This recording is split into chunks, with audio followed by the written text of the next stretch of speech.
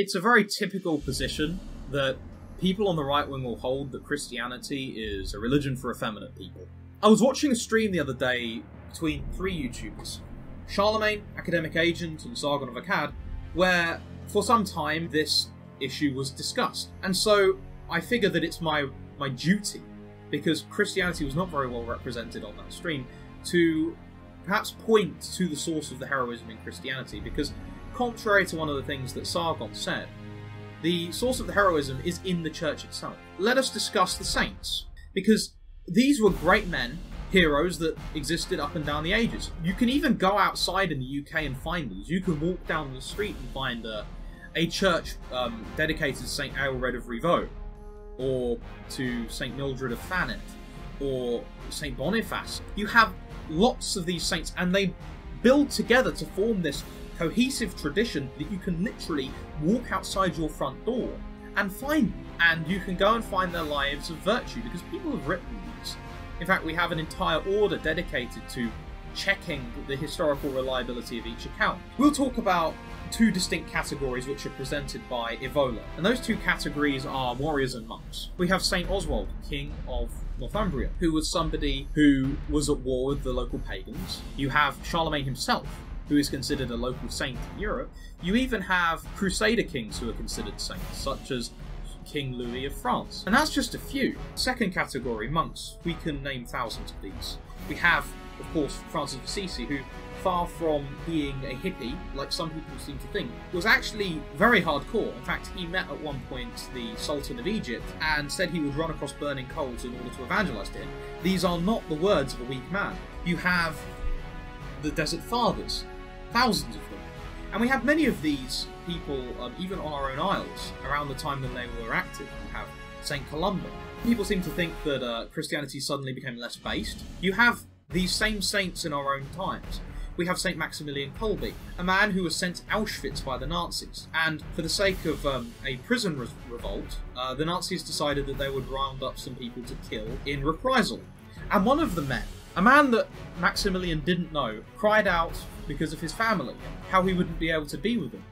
And so Kolbe, setting aside his life, spent 9 days being dehydrated and starved with other prisoners until he eventually was killed by the terrified SS.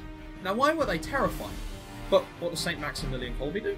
He prays loudly and sings for 9 days straight, knowing that he is going to be starved and dehydrated to death. And this was only in the 1940s. We could talk of many others. Padre Pio springs to mind.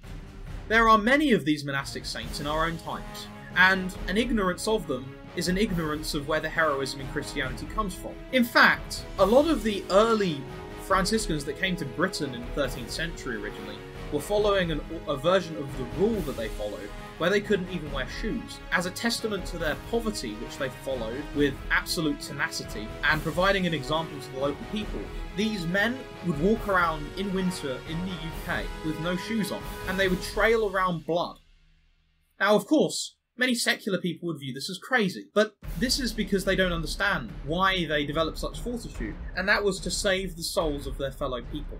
In fact, it seems rather strange to me that somebody like AA, who is a literature professor, so far as I understand it, isn't aware of the huge variety of chivalric literature that came about in the High Middle Ages. Chrétien de Troyes, the Song of Roland for all its faults. As we'll address, Evola seems to think this comes from some sort of imperial pagan influence. But the fact that this wouldn't be represented in the Christian tradition by AA seems really strange to me. And so we turn to our criticism of Evola, because Evola doesn't actually know what he's talking about in Revolt Against the Modern World when it comes to the history of Christianity. He presents it as this kind of strange death cult that confused the Romans, and it did confuse the Romans, that somehow changed into this, like, weird pagan amalgam after the Council of Nicaea and the Edict of Milan. In other words, when Christianity became accepted.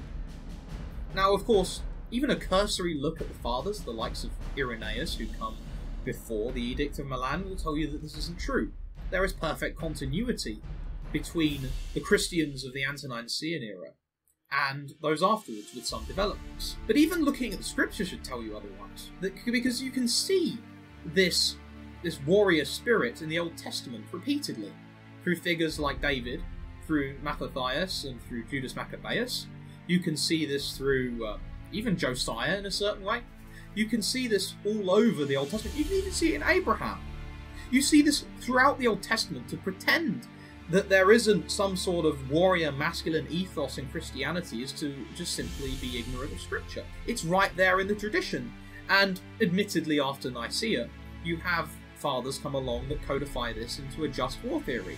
The likes of St. Augustine spring to mind. The idea that Christianity is this passive religion in its tradition is absurd.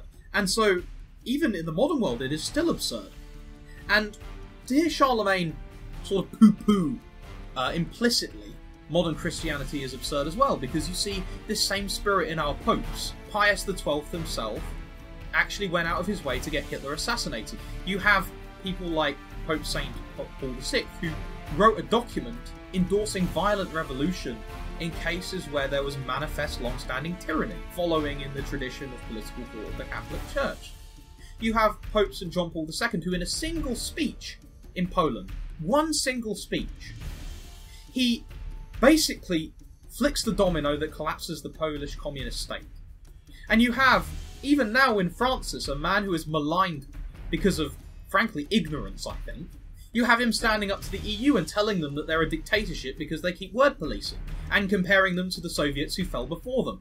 These men are not cowards, and neither does our church have to be. And so AA may ask in response to my comments, well, why is it that when I go down the road to my local Catholic church that I see all of this manifest effeminacy? Well, there are two answers for this. The first one is that you didn't really spend much time in the church, so you didn't really get to know the people, so how can you assume? The second thing is that although this is true for a lot of people, this is because this is true of all societies. A vast number of people are going to be fundamentally interested in their appetites and fundamentally interested in their pride. And so they're not going to develop virtue. But this doesn't matter, because you already have, right there, all of the ability to develop heroism. You have lives of the saints, like I just showed. You have the Desert Fathers, you have the life of St. Anthony, you have the life of Anthony of Padua, you have all of these different lives, hundreds of them.